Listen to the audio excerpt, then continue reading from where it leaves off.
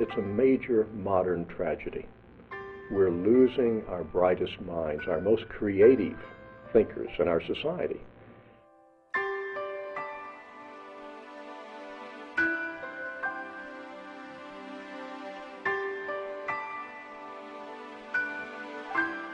It's virtually impossible to distinguish between ADHD and giftedness and LD and creativity, because characteristic traits are virtually identical.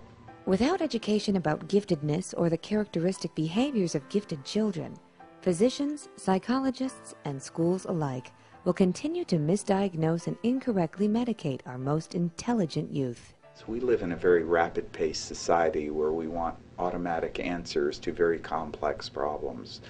Diagnosing someone's educational and learning needs is not something to be taken lightly. One cannot go into a pediatrician's office, go through a quick checklist and determine that yes, you in fact have ADHD and yes, you in fact need a prescription.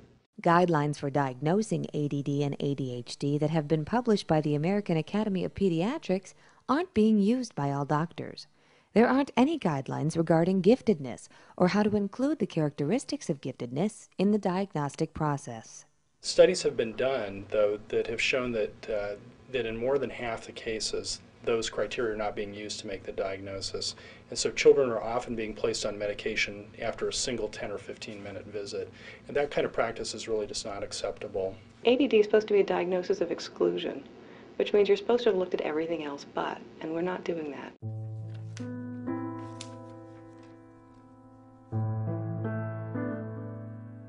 It's far too easy to get a child diagnosed with an attention disorder these days. Sometimes it's as little as going to the physician and saying, I think my child has an attention disorder, and they leave with a prescription for medication. Giftedness is complex and by definition different from the norm. Too often, children who are different in any way, including ones who show gifted abilities, are labeled with a pathological condition simply because they are either misunderstood or not like other children. Unfortunately, the view of what is normal and what is acceptable, particularly in the classroom, seems to be shrinking. And as a result of that, many children are being labeled with things such as attention disorders. I saw one child, a 6-year-old boy, who was very physically active, gifted kid, was diagnosed with Tourette's syndrome. And he did not have Tourette's. Even if he was making funny movements, they were under his control. They were not what you consider Tourette's or tics. There are lots of different kinds of gifted children. You can be gifted in many areas. You can be gifted verbally. You can be gifted in math. You can be gifted in terms of creativity or mechanically, being able to see how mechanics work. Or you can be gifted in leadership. All of these we have under this big umbrella called gifted, and it doesn't do justice to the different kinds of gifted, nor does it do justice to the different levels of giftedness.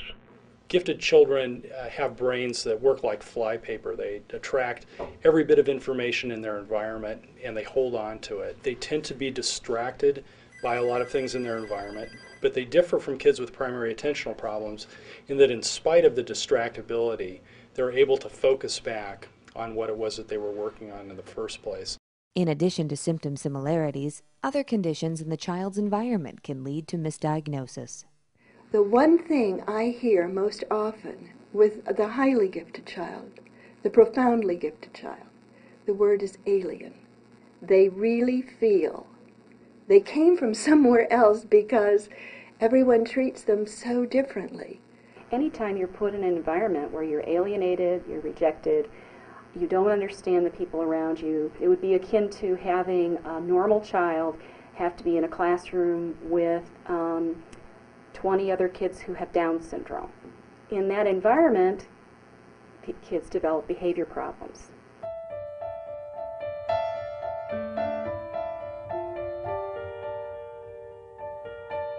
In a classroom full of 40 children, teachers are being asked to do so much more. And if you have one child who's disruptive, you really don't have the time to go and attend to one child's crisis. There's so much accountability with testing that there frankly, is quite a bit of pressure on both the children and the teacher to perform. Recess, for example, doesn't happen as much as it used to for many children, and so we now expect them to sit all day as opposed to sit for half a day, go to play for a little while. Kids by nature are active and need to let some of that energy off, and not having those opportunities as frequently can create a kid who's fidgety and not able to focus. Why aren't we looking at all options before diagnosing children? ADD has become sort of I think a hope for people for a quick fix, so that you can treat it like the dry cleaners. Like maybe it's ADD and you can drop the kid off, get Ritalin, pick them up, dry cleaning's done, kid's fine, no problem. Frequently, the only option that parents feel like they have for diagnosis of their children is going through their regular family practitioner or pediatrician.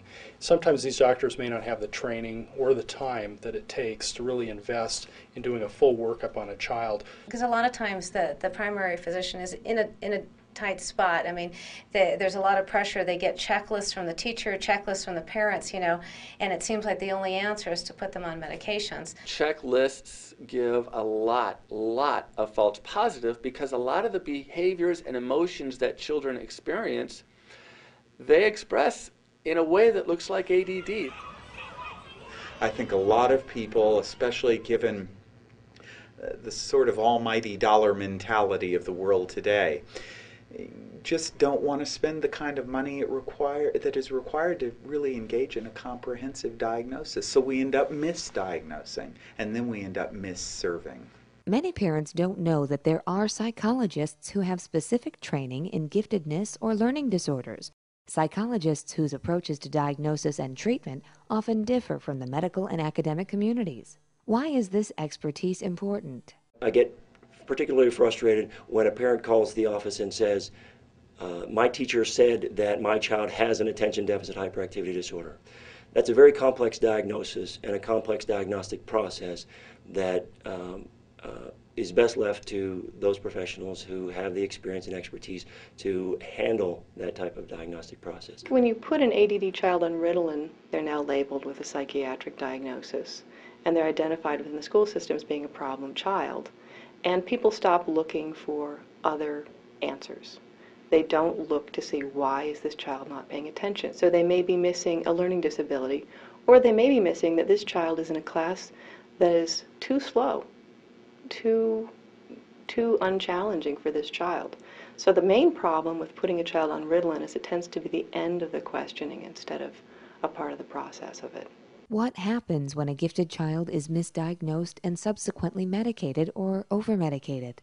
They can have, just a school failure. They can have severe emotional and social difficulties, and it can really be devastating, with, and alter the course of a child's life.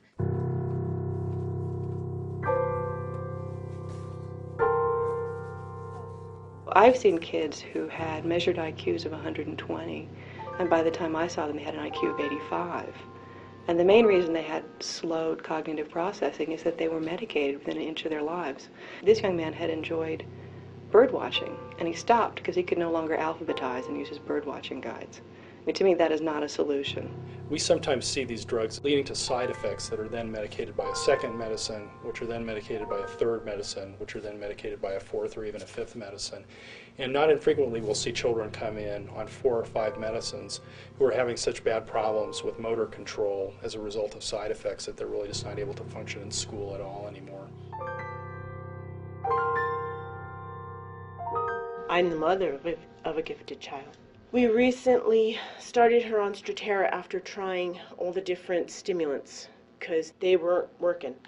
One of them, the Concerta, they said, oh, we'll try Concerta. It's on time release. You don't have to remember anything.